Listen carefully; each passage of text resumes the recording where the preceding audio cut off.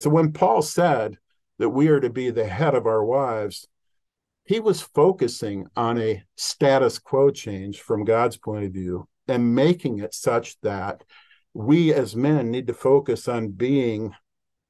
the source of life in our home, which makes room for everyone to blossom, to not hammer away like my dad used to do if I didn't match up exactly with what he wanted. Can I truly be the head of my home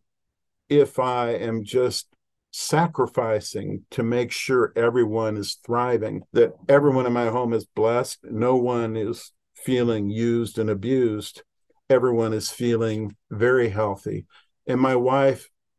I mean, she calls me blessed. I mean, she understands that I'm the strength that everyone rests in because I give and make sure they can have a full life in Jesus.